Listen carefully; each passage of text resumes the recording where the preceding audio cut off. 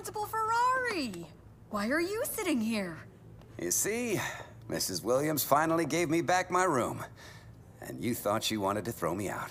And she got rid of that hairy rug that looked alive? Yes.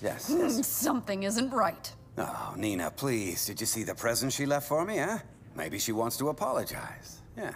Forgive me for saying this, but I think that Victoria Viper Williams is not the kind of person to give away gifts. Not for apologizing anyway. There, I said it. Nina, really, nobody is scheming against me. Come on, be reasonable. Don't say I didn't warn you. Yes, you warned me, Nina. Now go. Thank you. Let's see today's news. Melcher School changes principal. Professor Strozzi is going to take the place of former Principal Ferrari? I don't believe it. Well, you should believe it. But why? You know, when we first saw each other again, I was afraid that you would recognize me. I was to the point of giving up. But then I saw that familiar arrogant stare in your eyes and decided to make you pay for it.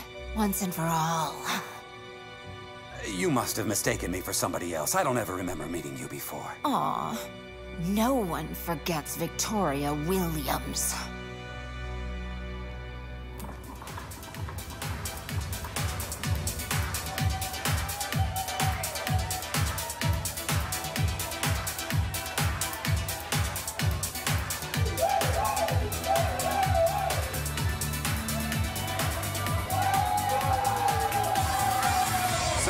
Settle down.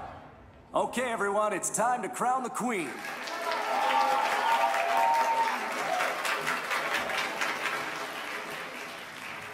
The queen of the ball is Victoria Williams.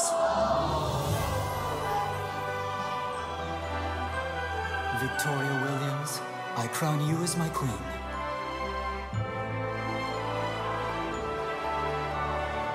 Queen of the school today. Tomorrow, the master of the entire world. Obviously! Absolutely! Hold it! Nobody move. We've discovered a fraud in the election. A fraud? Yes. I don't understand. There must be a mistake. Yes. The mistake is that the queen of the ball is not you, but her instead.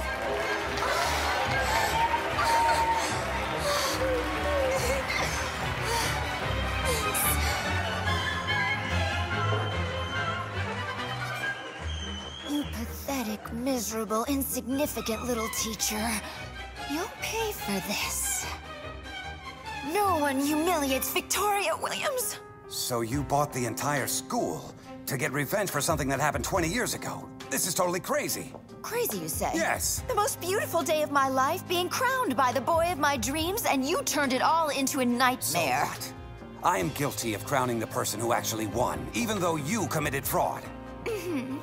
Did she deserve it? Yes, she did. I was clearly the most beloved and popular girl in school. Everybody knew that. No, you were intolerable. That's why nobody voted for you. Why am I justifying myself? You're out of your mind, and I won't spend one more minute in this conversation. Go on, then go. How interesting. Ferrari lost his crown as well.